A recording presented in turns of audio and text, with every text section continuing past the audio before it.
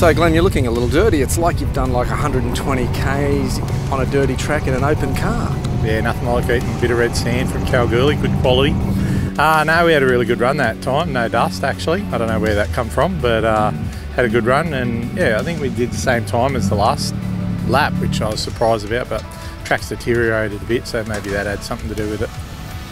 Now it looks like provisionally you might be third in the championship. Yeah, that was pretty good. I think that first run hurt us a bit, so second to third, but it's not all about that for us. It's the experience for Dakar, and yeah, there was a lot to take away with the dunes and that, with the ruts and that today, that not unlike some of what we'll do in Dakar. So it was good practice. And the other good thing is the car's pretty much run faultlessly all weekend. Yeah, we can't put it down to the car. It's we just did the best we could with what we had. We have to keep looking at the other cars, and this is a standard car, and most of the cars in front of us aren't. So so to push a standard car like that and get a good result is I think it's testament to the strength of these things. Now you've got a few more rallies to come before Dakar, but really the next off-road event for you is Dakar. Yes, this is the last one for me and Dale before Dakar, but I still got a promotion day to do with Kick-Ass and Bega next weekend in the Cosworth, so still a bit to look forward to. And then, maybe try and get a bit of fitness ready for Dakar.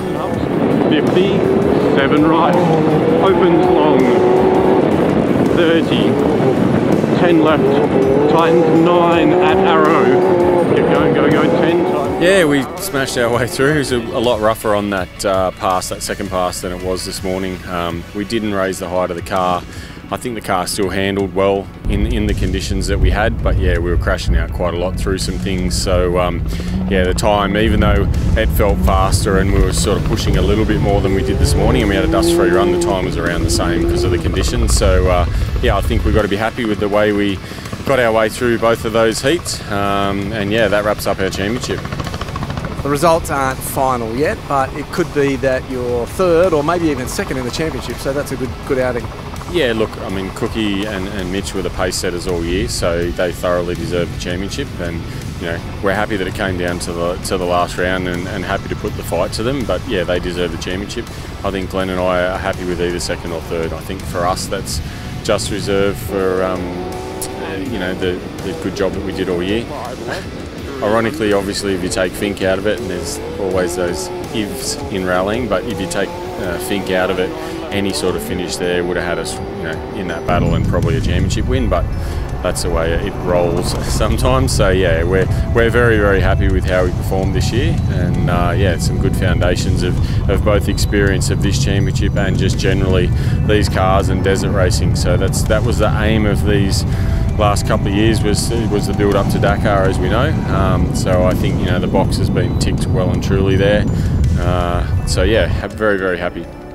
And whilst Glenn doesn't have any more off-road events, you've actually got some pretty decent ones. Yeah, I go to a New South Wales State Rally in Bega next week, and then the 2 weeks after that I'm in South Africa for some testing, and then the last round of the South African Championship in a big T1 Plus buggy, so looking forward to that. And then come home for the last round of the ARC in Canberra, and then hopefully a month off to rest and also work on the fitness and get everything ready for Dakar. So even though it's a month off, it's going to be flat out in the build-up.